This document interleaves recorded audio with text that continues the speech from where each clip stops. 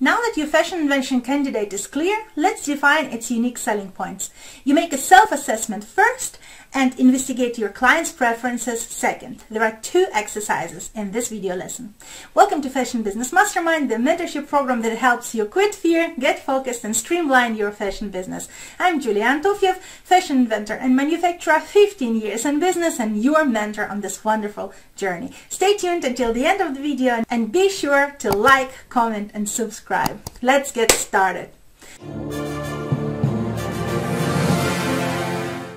Please download your own USP preferences exercise from under this video and work on it. To brainstorm your own product preferences, please answer the following questions for your bestseller. 1. What is your bestseller? 2. What do you absolutely hate about this garment category? And 3. How do you want it to be? Let's use Perfect Tights as an example. Perfect Tights is a pair of stir-up leggings that helps women beat fatigue, have more energy in life, and turn their fitness program to success. Question number 1. What is your bestseller? My bestseller is leggings. Question number 2. What do you absolutely hate about this garment category? I'm not asking you what do you hate about your bestseller. The question is, what do you hate about all other products from the same category available in the market? In my case, the question is, what do I absolutely hate about leggings? I hate a lot of things about leggings because getting a right pair is almost impossible. 1. Most leggings don't stay in place and always slide down. You need to pull them up every 100 steps. It is uncomfortable and it looks weird. 2. Most leggings either don't peel and look like shiny plastic or look opaque, which I love, and peel like crazy. 3. Most leggings have a too short back rise and too high front rise, so I can pull the front rise far over my head while back rise does barely cover my butt. 4. Most leggings very easily rip. 5. I'm dreading sagging knees. 6. Can't stand peeling surfaces and animal hair and dust clinging to the surface of black leggings. 7. Not to mention color bleeding, sweating, and itching. On the top of that, I don't like if a legging does not have a stir-up. Wearing a legging with a sock is the ultimate ugliness. What else? I don't like the fact that most leggings are either casual or fitness oriented. I love cross-functional garments and want my leggings to be wearable during exercise and with casual or formal dress. Once you figured out what you hate about your bestsellers garment category, the last question is, how do you want it to be? How do I want my tights to be? They have to be shape enhancing and flattering, hide belly, hide fat rolls, hide skin bumps, have a push-up function, keep stuff in place. They have to have great fit, no sliding down, no rolling waist, no sagging fit, no losing shape, good sizing. They have to feel nice to the skin, not too hot, not itchy. They have to be durable, not easy to rip. They have to be suitable for gym, for casual and formal situations. The sock ugliness situation has to be resolved. The moment you ask, what do I hate about my best-selling garment category and how do I want it to be, this is the moment when you start turning your bestseller into a fashion invention. All points you hate about a garment category and all improvements you desire are your points of invention.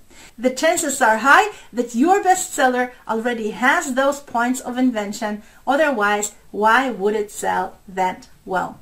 Now that you know what unique selling points are important to you, let's check what unique selling points are important to the market. What features do your clients absolutely hate about this type of garment? You will need to improve those features in your fashion invention. And what features do your clients absolutely love about this type of garment? You will need to make sure your fashion invention incorporates those wishes.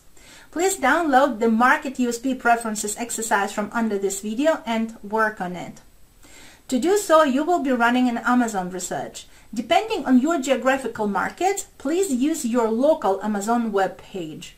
Go to Amazon, type in your garment category, sort by average customer reviews, and study all reviews customers have written for these garments, starting with 5-star reviews, then 4, 3, 2, and 1-star reviews. What are customers happy about? What are customers unhappy about? Document your insights. These are your points of invention. Let me show you how I am doing it. I go to Amazon.com because United States is our market and type in leggings for women. I sort them by average customer reviews and start my investigation. I open the first product and go to the 5-star reviews. I read all reviews for at least 15 to 20 products. While doing your investigation, document all the ways how people express a certain pain and a certain love. For example, I see in my leggings research that people love comfortable and soft leggings. Some call it comfortable and soft, others call it buttery soft or naked feel. Document the love or pain in the first column, question number 1. In the second column, question number 2, document how many times did people mention this unique selling point. In the third column, question number 3, state whether your bestseller complies with this market preference. In the fourth column, question number 4, state if you want the positive feature to be part of your product. 43 women in my research said that they like the soft feature of the leggings. My bestseller does not have the naked buttery soft feel, so that's a no for the question number 3. I don't want my product to be buttery soft in the future either, so that's a no for the question number 4. By the way, why not? There is always a reason for your decision. Buttery soft fabric is mostly brushed nylon. Brushed nylon is not suitable for shaping and firming products or mild compression products. My product is a mild compression firming stir-up leggings. If I wanted to stay this way, I cannot make them buttery soft. You will make this type of decisions for all unique selling points latest in the conversation with your manufacturer. In the case you have a yes for the question number 3 or 4 or both, please answer the question number 5 in column number 5. Namely, does this feature align with your mission and purpose, and why? The next unique selling point is not see-through fabric. My bestseller is not see-through and I want it to stay this way. So yes and yes for questions number 3 and 4. Does this feature align with my mission and purpose, and why? Yes, it does. Why? Not see-through fabric creates comfort and good looks. Comfort and good looks create positive self-image that induce positive emotions. Positive emotions release endorphins that help combat anxiety and depression and put a woman into action mode. On the top of that, positive self-image allows focusing during exercise. In this way, I've documented all unique selling points mentioned by women in positive reviews. Most of them are already a part of my bestseller and I want it to stay this way. I follow the same procedure for the pains. 13 women complain about leggings falling down, sliding down, or being not squat proof. Does my bestseller solve this market pain? Yes, it does. Do I want to keep this feature? Yes, I do. Does this feature align with my mission and purpose? Yes, it does. Why? Same reason as mentioned above. Once I'm done researching reviews for 15 to 20 products, I add my own unique selling points to the list. At the end, select love category and sort your findings by amount of mentions from largest to smallest.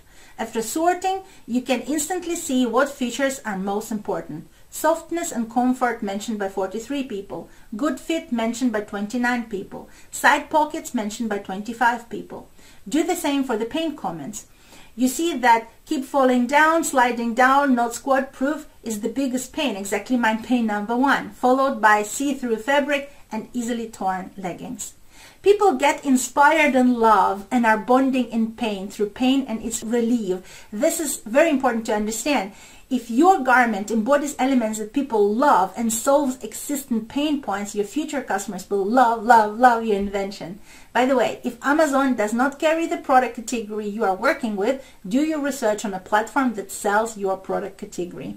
See you in the next video lesson. You will need to do one more exercise before you can make a summary of your fashion invention. If you're not in the program yet and this video inspired you to join Fashion Business Mastermind, comment "I want in the comments below and grab your insane 14-day free trial today by following the link in the description. You get access to all Fashion Business Mastermind exercises by joining the program. Much love, Julia Antofiev.